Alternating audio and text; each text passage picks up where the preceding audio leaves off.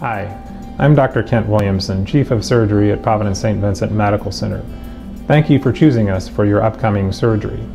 I want you to know that our magnet designation will assure that you will receive the highest quality compassionate care possible. At Providence, our focus is on you, to know you, to care for you, and to ease your way. At Providence St. Vincent Medical Center alone, we perform over 17,000 operations every year. But for right now, the focus is on you and making sure things go well for you. I would like to introduce you to several staff members that you will encounter along your stay with us. Hi, my name is Shelley, and I'm one of the registered nurses in the pre-surgical care clinic. Here at the clinic, we'll help prepare you for your upcoming surgery. This may be done in person or over the phone. If you don't have this visit, everything will be done on the day of surgery. For those of you seen in person, your visit may include pre-op lab work and an EKG. Your surgeon may also request a visit with our hospital doctor for pre-operative medical clearance. When you talk with the nurse, you will need a complete list of your medical allergies, medications including over-the-counters, herbals, and supplements, as well as previous surgeries. Hi, my name is Nicole and I am one of the registered nurses in our short stay area. We are going to follow one of our patients so you have an idea of what to expect on your day of surgery. As you arrive at the hospital, you will come in the main hospital entrance. Then just follow the signs to the surgical waiting area. This is where you check in and get your name band and patient tracking badge. This badge will help the staff know your location as you travel through the surgery area. Your surgeon's office will tell you what time to check in on the day of surgery. All times for surgery cases are estimates. Cases may start before or after the estimated time based on the length of the case or cases ahead of them. There is a television in the room, or you may want to bring something to help pass the time. Because of our safety measures, you will be asked your name and date of birth many times. You'll be escorted back to your room where you were given a warm gown to change into. You will also be given a bag for your belongings. Remember, please don't bring valuables, including jewelry, to the hospital.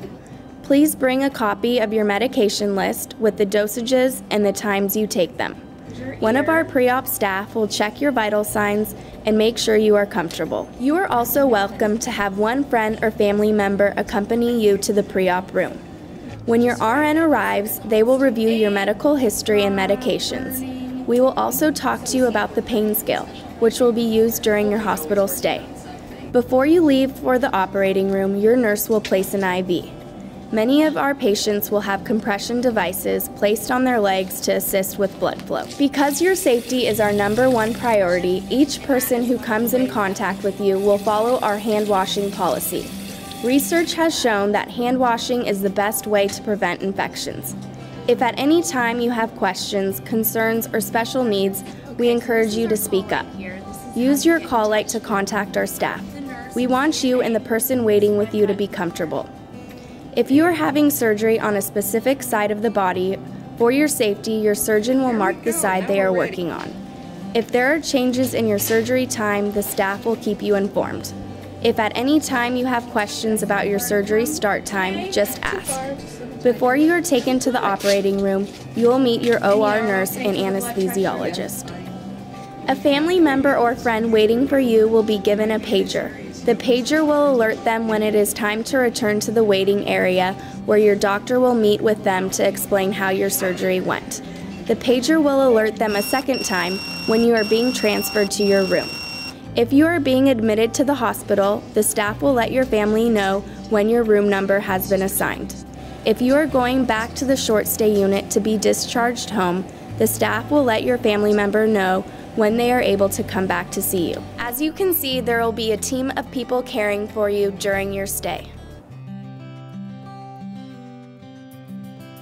Hi, my name is Courtney and I'm one of the registered nurses in the operating room. My main responsibility is to be your advocate while you are asleep. One of the questions we will ask you is regarding previous surgeries, especially any type of implant that you may have placed, such as stents, pacemakers, or defibrillators. This helps us to know where to safely place equipment in the operating room. We will also want to know if you have had any joints with limited movement so that during surgery we can position you safely and comfortably. Once your anesthesiologist has finished interviewing you and we are ready for you in the operating room, they will wheel you back into the OR. When you arrive in the operating room, you will notice that it may be bright, loud, and busy. Your anesthesiologist will remain at your bedside, carefully monitoring you throughout your entire surgery. You will never be left alone. The safety checks that were started in your pre-op room will continue in the OR. I'm Stephanie, one of the registered nurses in the recovery room. You may hear us referred to as the PACU or the Post-Anesthesia Care Unit. Based on the type of anesthesia you receive, you may bypass the PACU and be taken directly to your post-op room. All of our registered nurses in the PACU have had specialized training in caring for patients who have undergone anesthesia. While you're in the recovery room, your heart rate, oxygen level, and blood pressure will be closely monitored. Your nurse will ask you to rate your pain level using the pain scale that you were shown in pre-op. Please be sure to let your nurse know how you are feeling. Hi, I'm Lynn, another one of the registered nurses in the short stay unit. When you leave the recovery room, you may be admitted to the hospital, or if the plan is that you go home later the same day, you will return to the short stay post-op area. Our skilled staff will take compassionate and excellent care of you. Our safety measures such as hand washing will continue throughout your hospital stay. We will also continue to use the pain scale for pain management evaluation. In order to be discharged after surgery, we want to make sure that you have been up out of bed, are tolerating fluids, and that your pain level is acceptable. If you are going home the same day, you must have a responsible adult to drive or accompany you home. We advise that you have someone to spend the night with you at home.